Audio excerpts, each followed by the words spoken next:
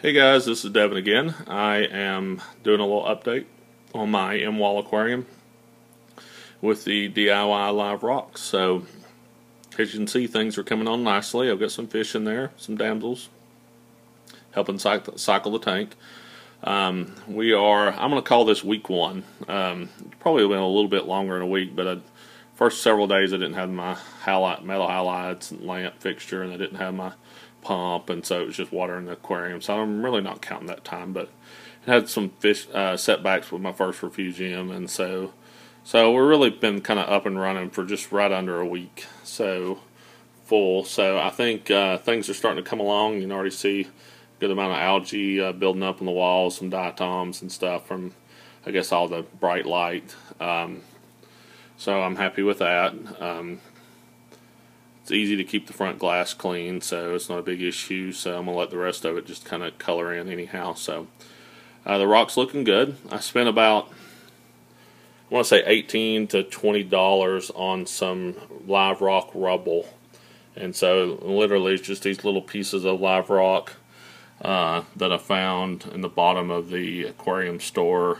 No weight to them whatsoever. You know, it took me, I actually ended up having to buy this chunk of rock just to get enough weight for their minimal purchase. So, but that way I could sprinkle around little pieces of live rock with some core line on it around the aquarium, just to try to, in different flow areas, to try to get me some rock going.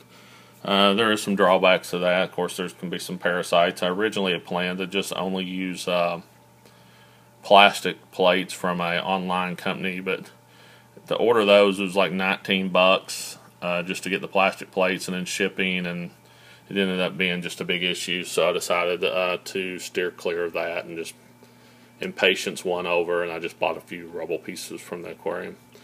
Update on the rock. The rock's looking great.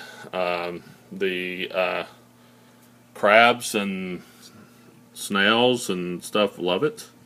Not having any issues there.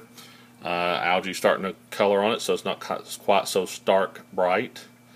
I have not had any of the pH spikes that you hear on the forums about cautioning live rock. I've also not had what I would consider an excessive algae bloom from play sand or anything like that. So I wanted to comment on that. I do have a little bit of sand in my columns, and that's what allows it to get that slick texture. There may be a small amount of sand actually in the block too, come to think of it, but a larger percentage of it was actually in the columns. Not quite as much as in my Tonga branch I made, but I don't have any of that in the aquarium. I actually just gave a big Rubbermaid container away to a guy that's wanting to use it in his, so we'll see if he has any issues. But I think, you know, in the mixture of the live rock, I've not had any issue. One of the concerns from one of the forums was that when you form your rock in the actual play sand, you know, so if you make a little play sand bed and then pour the Portland cement mixture in there, that you get the play sand gets adhered to the outside and it causes you some issues. But I mean, I've not seen anything that I was overtly concerned on. My pH has been good with the Portland cement. I've not had what I would consider for the first week of a tank with, you know, 716 watts of lighting on it to have any excessive type of algae growth or anything like that. I did have a little setback with my fish, but I believe that was in part either an issue with my RO water or my first refugium I made. Maybe I didn't clean out the pipes or whatever, but I lost 2 fish right off the bat, and then bought 2 more and lost 2 more, even though all the water parameters and everything tested well. So finally I did 2 massive water changes, didn't change anything else, and everything's been fine. So no issues since then. I did upgrade my refugium to a different design because I was getting some micro bubbles. You actually can see some debris in there now.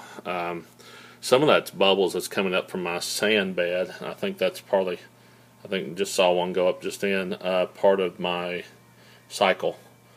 Things are kind of bubbling up and then settling back down.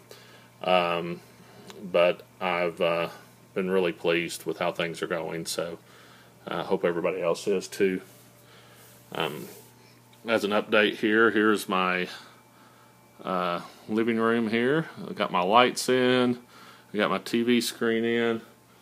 actually had my projector going here. There we go. I had to hit my Xbox controller. And this is with all the lights on. You can see the quality of just the Xbox screen there. I think that's 184 on diagonal. You know, at night or when the lights are off and you're watching from the Blu-ray, I mean, it is movie theater quality. And it was like a, you know, just a Epson run-of-the-mill 720p projector. I think I paid under $500 and really pleased with that. And the screen, preparing the wall with primer and then painting it with the a special, not really a special, but a Sherwin-Williams door and trim paint, enamel satin finish, extra white, made extremely good quality reflections. And so, I mean, it's every bit, sometimes I'd say better than the movie theater, especially in the dark room. So really pleased with that. I've got my boxed in cabinet here, framed similar to my aquarium. So, but let's go around the back here. So I'm going to pause out and go around back and show you the back. Alright, here we go. This is the back of my aquarium. I got a Advantage Plus 716 watt light fixture. It's 2 metal halides, 6 moonlights, and 4 T8 actinics. Really cheap fixture price wise. Really pleased with how it looks. I mean, it's all metal housing. Fans blow cool air the whole time. It's quiet. It's got the ballast are separate. It does not feel hot at all. I mean, there is some warmth when, especially if you touch the glass underneath, but everything's protected from salt water. Just really pleased for the price. Separate cords for everything, so you can run it from a timer. $30 in a timer, and it goes through the whole daily cycle, moon, nights, and everything. So I was really pleased. There's my inlet. Put a little check valve there trying to help with the siphon. Had a little hole drilled in the pipe, but still got a little bit of a siphon, more than I want. Usually cuts off in time. My glass holes kit for, I think it's the 1500. Really pleased with it. You can hear how quiet it is if I quit talking. So everything is super quiet. Plumb that down. These are a necessity because you're constantly taking these pipes loose so you can get to your refugium. So well worth the couplings there with the valves in them. Sock filter, which looks like I need to rinse. Here is my refugium chamber.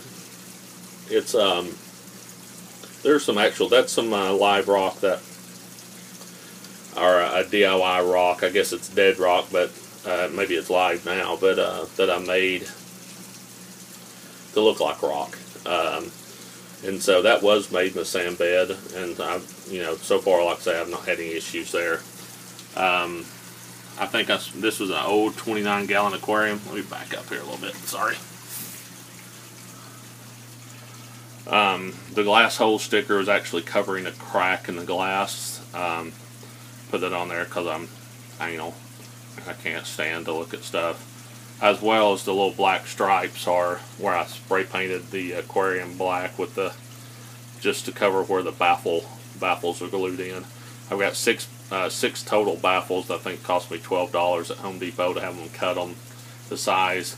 I was able just to pull off this top of the aquarium, specifically probably because it's so old, and pull it off and have it just slide them down in there and silicone them in place. And I had like 2 different types of silicone that are aquarium safe, and one of them was black, and I used it up, and so then I didn't like the way the black looked on the glass, so then I painted the black stripes to cover it up. So it makes it look neat, and like I say, allows me to sleep at night for my analness. So my new pump.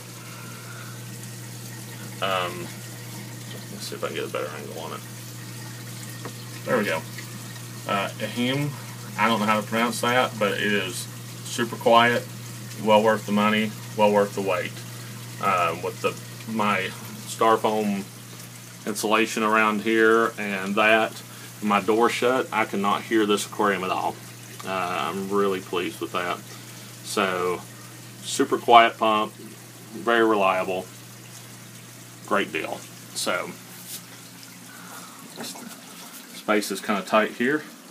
This is my warning, no diving, so it's, I don't want anybody to dive into the aquarium and get hurt.